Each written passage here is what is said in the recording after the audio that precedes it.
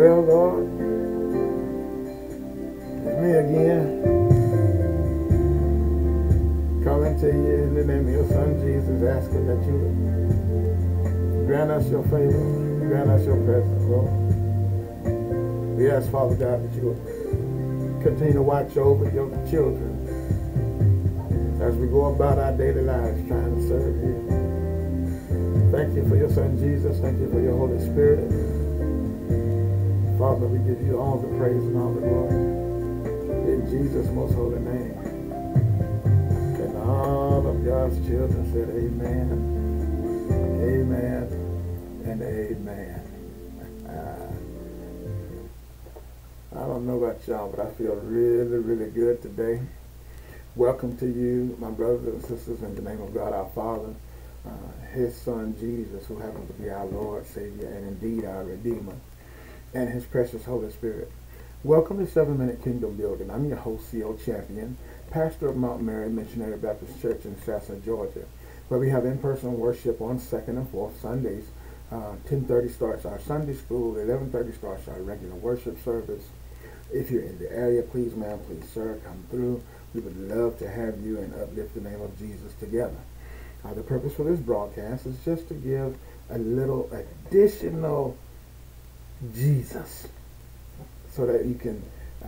A lot of us don't really think about Him until Sunday, or until something goes wrong. But we should praise Him through every situation, even when we don't think we have a situation.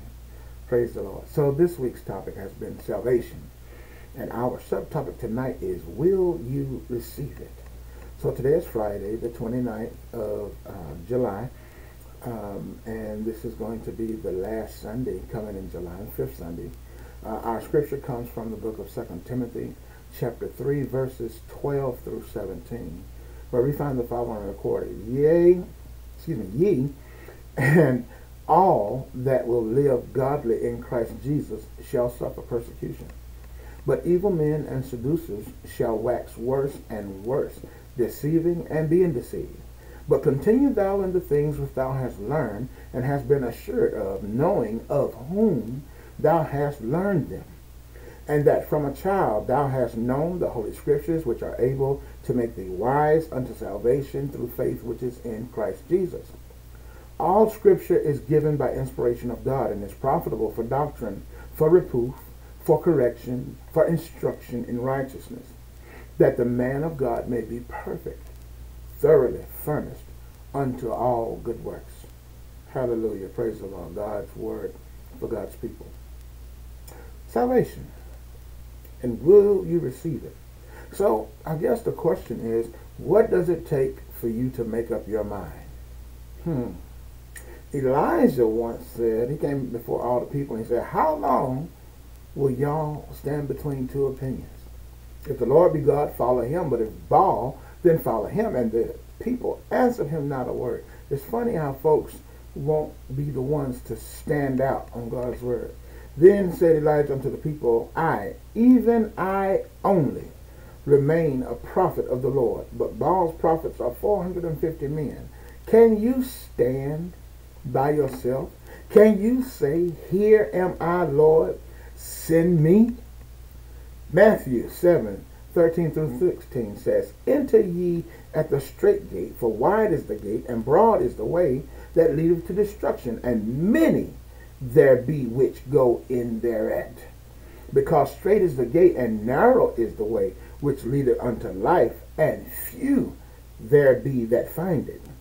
Beware of false prophets, which come to you in sheep's clothing, but inwardly they are ravening wolves. Ye shall know them by their fruits. Do men gather grapes of thorns, or figs of thistles? Salvation. Will you receive it? How? The Bible says, as Moses lifted up the serpent in the wilderness, even so must the Son of Man be lifted up. Will you lift him up, that whosoever believeth in him should not perish, but have eternal life? For God so loved the world that he gave his only begotten Son, that whosoever believeth in him should not perish, but have everlasting life. For God sent not his Son into the world to condemn the world, but that the world through him hallelujah, might be saved. He that believeth on him is not condemned, but he that believeth not is condemned already, because he hath not believed in the name of the only begotten Son of God. And this is the condemnation, that light is come into the world, and men love darkness rather than light, because their deeds were evil. Whew! Hallelujah. Yes, salvation has been paid for. The song said, I am redeemed, bought with a price.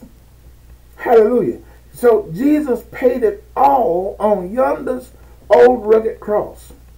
When he allowed, notice I say allowed, when he allowed them to nail his hands and feet to the cross and to lift him up. Hallelujah, somebody.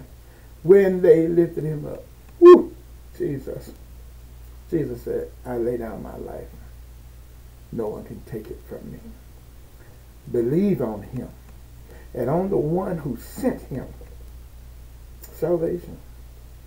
Will you receive it? I'm praying to you right now, Father God, in the name of your Son, Jesus. We're thanking you right now for life, health, and strength being as well as it is. We're thanking you, Lord, for all of your wondrous blessings. We're thanking you, Lord, for continuing to provide a way for us, even in the midst of our own sometimes disbelief and sometimes ways. Father, we thank you right now for the gift of salvation through your Son, Jesus Christ, and his sacrifice at the cross. We thank you right now, Father, for the guidance and the comfort of your Holy Spirit. Father, we thank you right now. In Jesus' most holy name, and with the witness of your Holy Spirit, we thank you, Lord. Hallelujah. Amen. Amen and amen. Share this message with somebody. Remember, Jesus loves you, and so do I. Hallelujah. Praise the Lord. The song says, I am redeemed, bought with a price. Jesus has changed my whole life.